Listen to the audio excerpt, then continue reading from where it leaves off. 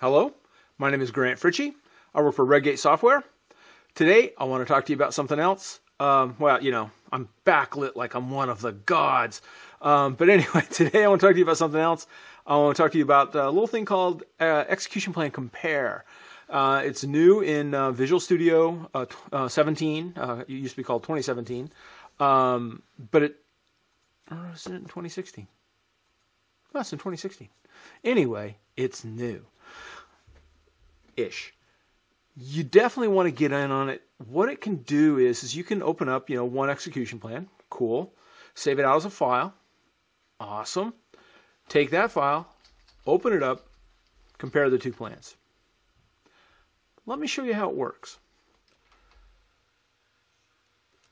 All right, to see this in action, let's execute a store procedure. We'll pass in the value for London. All right, so here's the store proc. We'll execute this, and we get back some results, and that's awesome. But what we really need is an execution plan. Let's turn that on. Let's re-execute this thing. All right, so we get an execution plan, and that's great. We're going to do save as. We're going to save that execution plan, and we'll call it my new plan, and we'll hit save. And let's go back here, and let's there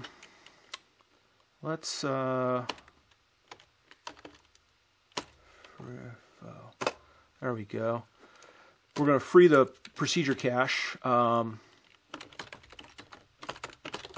removing just the one execution plan like this.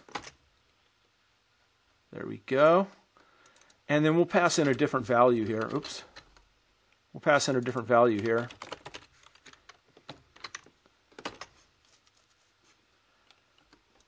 And you'll see we get a completely different execution plan. Let's compare the plans. If I right click and down here in the menu you can see right there it says compare show plan. We'll compare show plan. We'll get my new plan. And now it opens the two plans up. Now we've got plan analysis and all kinds of fun stuff there. It shows that if we have multi-statement, we can do that, and we've got the whole scenarios thing all set up. But I'm going to disable that because that's a whole different discussion for another day. Here's where things are fun. So what we've got is basically the same operators are highlighted, right? You can see this is an index scan non-clustered against the one table and index scan non-clustered against the same table in these two different plans.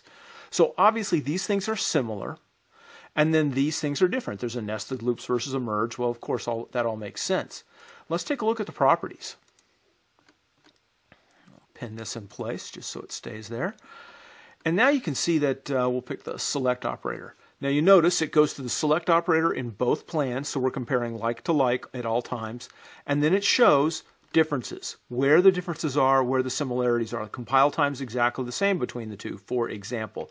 Optimization level is exactly the same between the two, for example.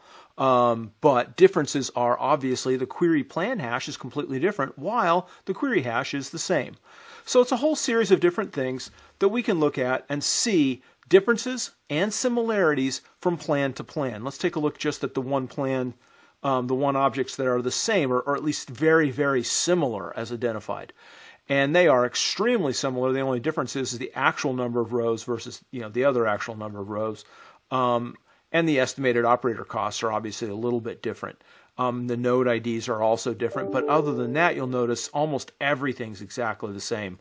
The cardinality, all the rest of that information. So that's how this works, and hopefully you can put it to work and get some use out of it. So now if you do this, what do you get out of it, right? I mean, obviously you can see the comparisons and all that fun stuff, but why would you be doing this kind of thing? Well, I mean, one reason is, obviously bad parameter sniffing. If you're hitting that situation where, things are going wrong, you want to be able to look into it and see what's going on. You want to be able to compare the properties. You want to be able to, very quickly see what differences are. Also, you can see where similarities are, what things look the same. I mean, as you saw in the demo, it's all this stuff combined. Arrives at a place that's makes the plans more useful because just like when you're comparing performance and you want to compare a before and after on performance, you're going to be able to compare a before and after on execution plans. it's a great additional piece of functionality. So go and follow the link down below here in the things, and you can download Management Studio 17, and that's an independent standalone thing. It works with 2012 and up, and you can use that to compare execution plans one to another. Thanks a lot. My name is Grant Fritchie. I work for Redgate Software.